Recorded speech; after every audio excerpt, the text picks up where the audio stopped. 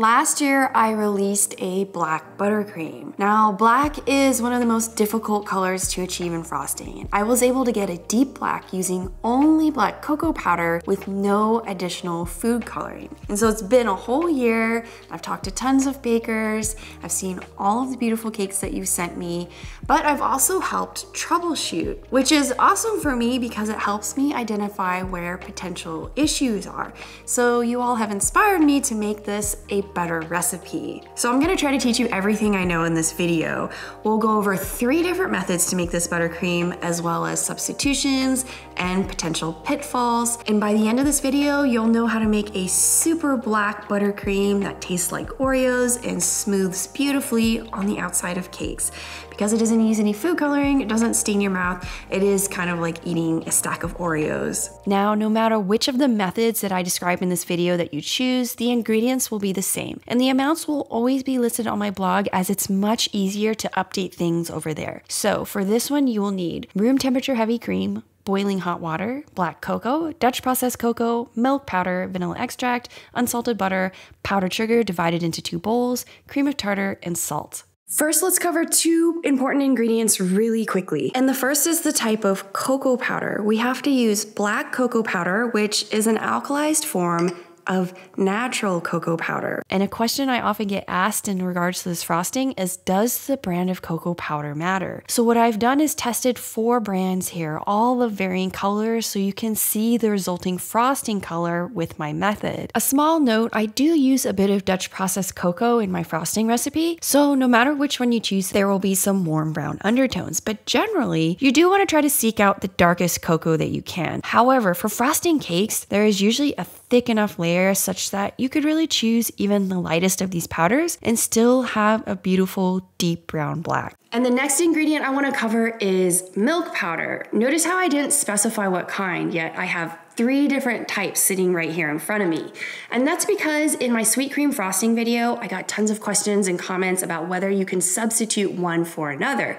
So let me see if I can help with that. My sweet cream buttercream was an evolution of my sugarology method to bypass the sugar cooking stage by mixing a high ratio of liquid with powdered sugar while simultaneously emulsifying it into the butter. And I was able to mix up to 2.5 times the amount of liquid than butter in my frosting recipe, which gave it a super light texture unlike anything else I've tasted. And the way that I did that was by using sweet cream buttermilk powder, which has a high proportion of emulsifying fats called phospholipids. They act like a glue to hold water and fat-based ingredients together in a stable way. Now, many of you requested non-fat or skim milk powder. This does not contain any phospholipids, so essentially less glue, and therefore is incapable of holding as much liquid. And just in general, milk does have another emulsifier in the form of milk proteins, which the skim milk powder has, but they do not work in this type of emulsion. Buttercream is what's called a water in oil emulsion. So in water and oil emulsions, proteins are largely ineffective for emulsification purposes.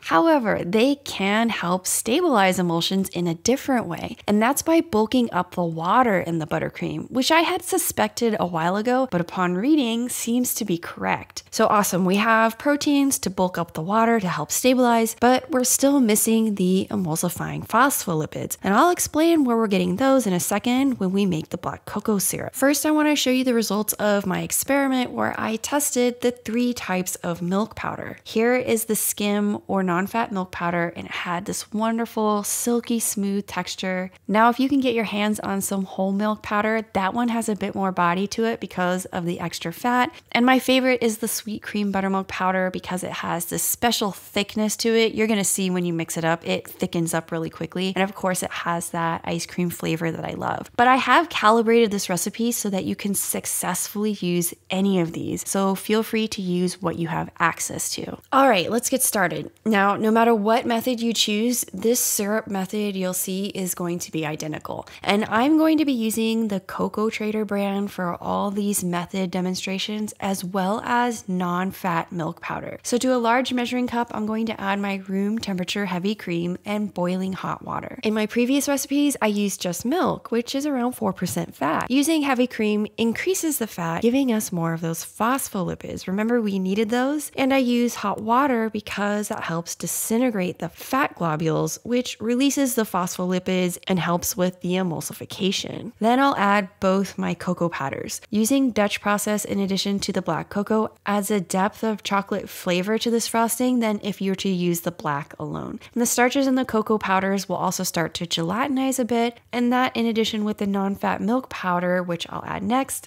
helps stabilize the water portion of this buttercream. And now I have to cool the syrup because it can't be hot at all when I add it to the butter because it will melt. So what I like to do is put it in a water bath.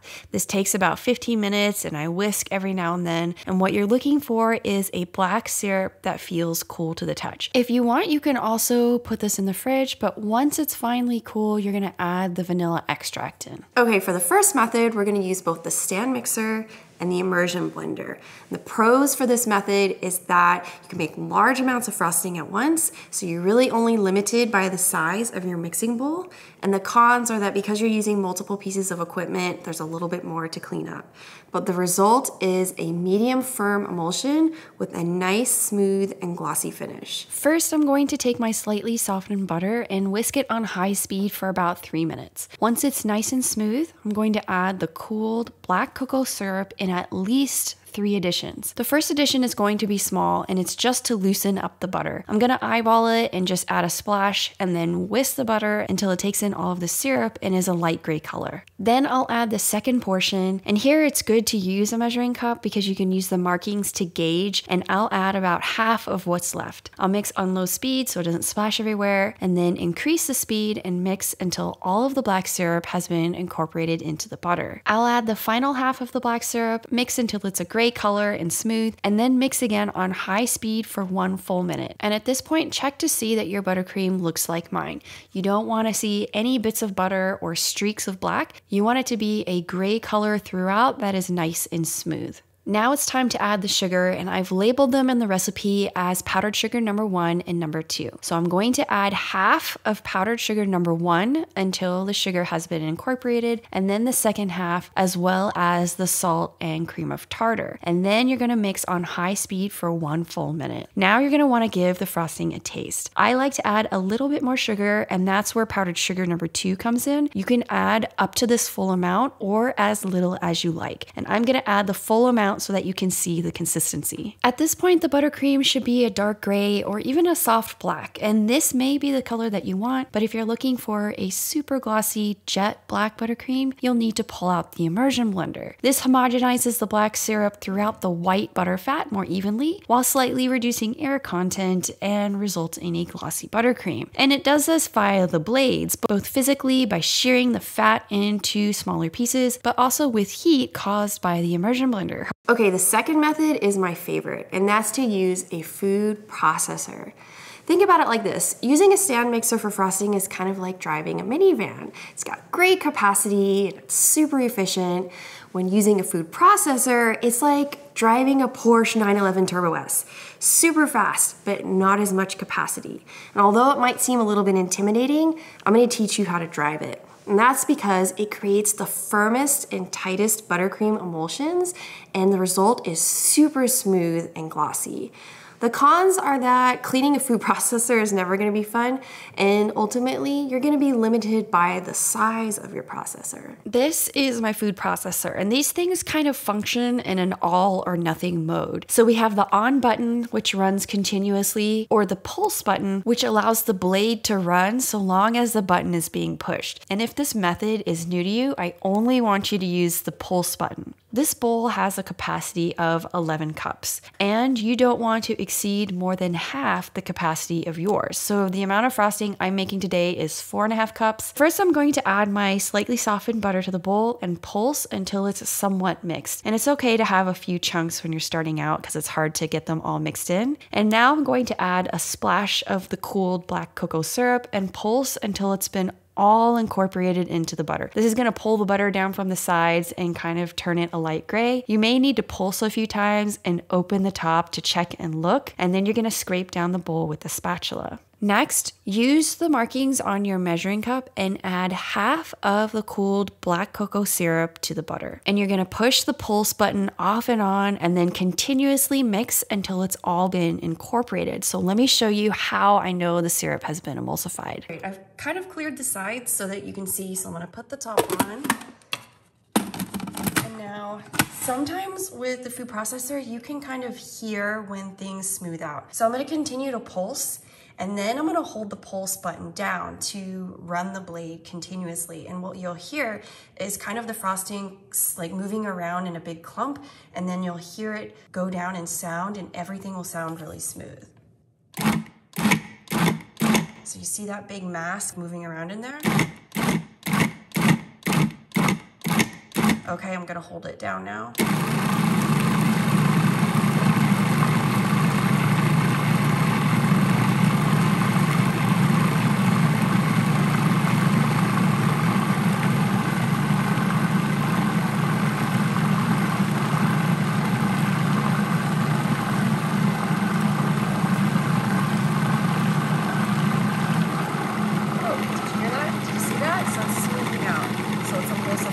Stop.